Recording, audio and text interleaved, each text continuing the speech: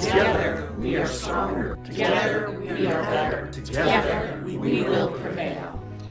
Faith leaders from all across the capital city are coming together for a unifying message, a message of hope, and to remind people about taking precautions against COVID-19. Welcome to the News at 10. We begin with these faith leaders who come from a very diverse background with Baptists, Methodists, Muslims, Jewish, Buddhists, Christians, and more. They decided to make a video to get out their message. And the message comes during Holy Week for practicing Christians, when many people are prepared to go back to church this weekend to celebrate Easter. Our Joey Prechtel caught up with a couple of the faith leaders to find out why they're pushing this message. Joey.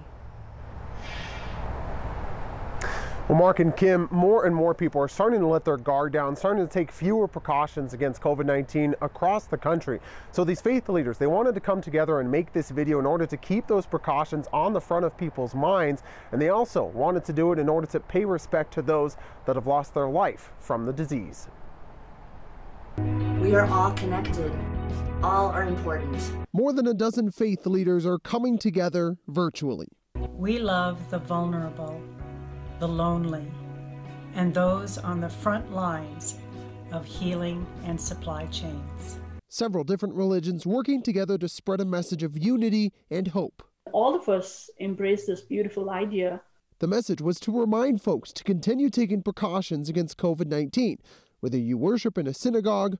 The Torah says, love your neighbor as yourself. So I wear a mask to protect you. Or worship in a historic Baptist church. As you've done it unto one of the least of my brethren, you've done it unto me. So I will social distance to keep you safe. We still think we're better together if even in the efforts of pushing down the curve, right, flattening the curve as we wear a mask, as we social distance, and as we do our best to take care of each other. For Dwayne Anders from Cathedral of the Rockies and Rishma Kamal from the Islamic Center of Boise, bridging the gap between religions was easy to do for this message. We come from different faith traditions, but what brings us together, it's all about being human. Both the Islamic Center and Cathedral continue to practice COVID-19 precautions. We are taking all those precautions, 6 feet, social distancing, bringing your own prayers, rugs, putting on your mask, cleaning your hands. And the cathedral has been closed to in-person worship for the past year. We do drive-up worship at the Amity campus on Sundays, and we'll have an in-person on-the-lot worship on Sunday for Easter. As people plan on gathering this weekend, these faith leaders have a message for others with more relaxed protocols. The message that we are trying to say is value human life, because what exists now is gone in a moment of time.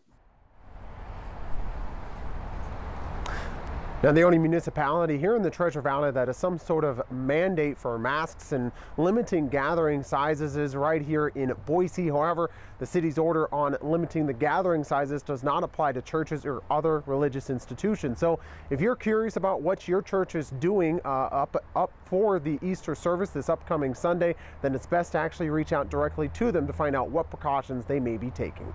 Back to you. Joey, I absolutely love this. I love hearing from the diverse group of faith leaders, and they're so right. This isn't about us, it's about protecting your neighbor. It's not about your rights, it's about thy neighbor and protecting them and keeping them healthy through all of this. Joey, thank you for that.